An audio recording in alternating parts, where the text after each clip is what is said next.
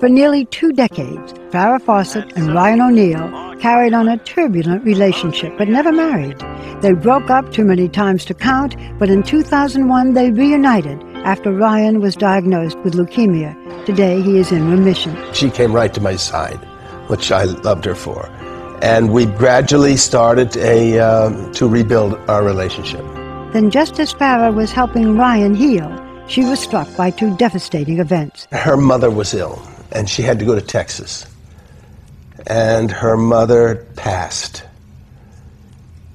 And I think if I'm right, she started bleeding. I said, you have to get back here right away.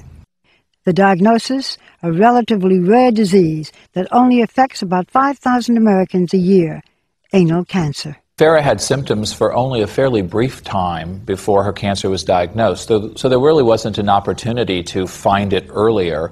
It unfortunately just progressed. Dr. Lawrence Pirro is the president of the Angeles Clinic and Research Institute. He began seeing Farrah 2.5 years ago after her cancer didn't respond to the first course of treatment. He has been her principal doctor ever since. By the time I began treating her, she had a situation that was just not curable, was treatable but not curable. Does that mean a death sentence? Well, it means that we had to use the best tools that we could to try to suppress the tumor, but that we would never get rid of it. So eventually the likelihood is that she would succumb to her tumor. When you told this to Farrah, that you have a tumor that's incurable, what did she say? Well, Farrah is an amazing fighter, and the only way she could get through this was to think that I'm going to find something that will cure my tumor. I panicked. Yeah. I didn't let her know, but I panicked. I've been living with cancer for 8 years at this point, and I saw lots of what cancer can do. And I just knew one thing, that Farrah Fawcett was hard to kill. In watching her over these last 2 years, that if there is magic, Farrah will make you believe in magic, because you just think she's going to beat it. You just think she's going to beat it. Where did that courage come from?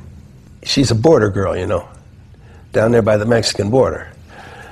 And they grow them tough there. She used to tell me on walking to school in the summer, she would step on scorpions barefoot.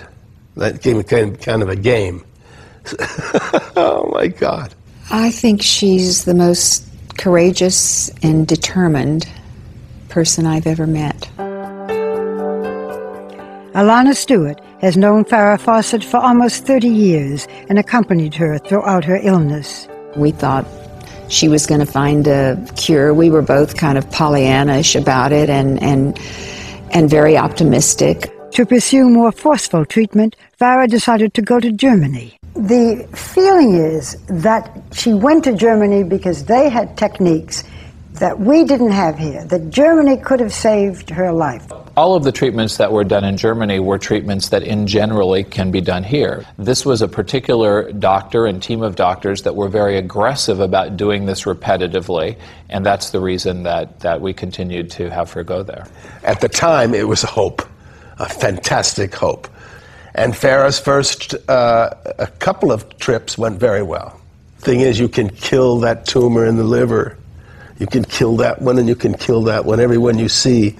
But that doesn't mean 2 or 3 don't pop up on their own. So we brought her home. Farrah began bringing a small video camera to her doctor's appointments. She soon enlisted Alana to help. She wanted to record everything they said so she could remember it. And I said, okay, how? I mean, I'm lucky to be able to use an Instamatic. And she said, here, you push the record button and point it in this direction. And that's how we started filming. There were 9 tumors in my liver. Stage 4 cancer.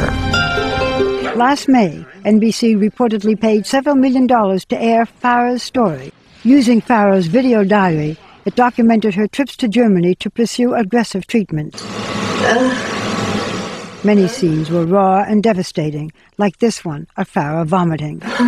We shouldn't have flown today. You know, shouldn't have. Over 9 million viewers were riveted and inspired by Farrah's apparent willingness to show the destructive and ugly reality of cancer. Did Farrah approve the final cut?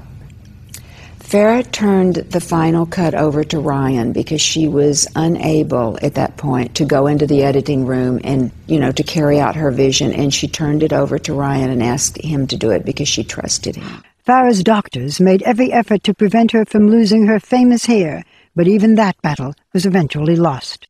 Was it a mistake to choose the treatment that wouldn't take her hair? We had many discussions about this, and if at any moment the choice would be better to choose a drug where she would lose her hair, we would do that, and in fact, we did.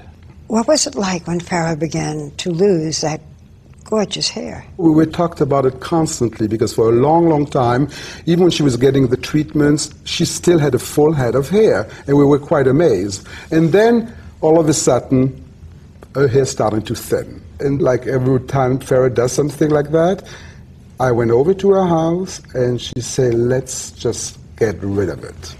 And spontaneous like that. And we did. You shaved her head? Yeah. Was she very upset? Not at all. We actually, no, we were giggling. We realized that she had an amazing head shape. I'm glad you left the bangs. In the NBC documentary, many were shocked to see Farrah without her hair. She took it in stride like she did everything.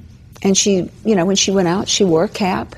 And around the house, she didn't wear anything. She just was okay with it.